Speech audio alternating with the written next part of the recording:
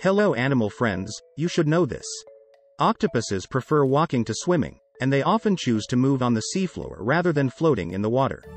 This is due to the octopus body morphology that allows them to move underwater efficiently.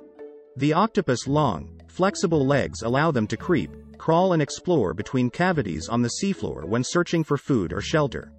Although octopuses are also capable of swimming quickly when necessary, walking on the seafloor is their more common way of moving around and interacting with their marine environment.